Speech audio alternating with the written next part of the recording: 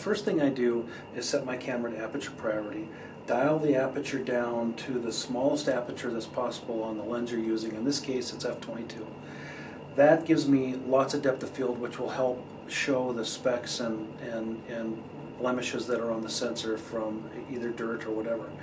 I then set the camera to the furthest focus distance possible with this lens. I also zoom it to a position that is at least, that is the furthest or the most magnified this lens can get to, and in that situation it's 35 millimeters, which is equal to 70 millimeters, so it's basically a 70 millimeter lens.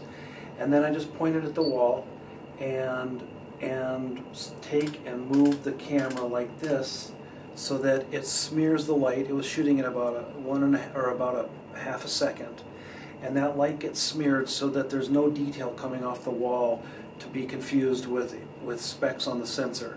And what you then get is you see very detailed information on this on your frame as to whether you have dust on your sensor or whatever.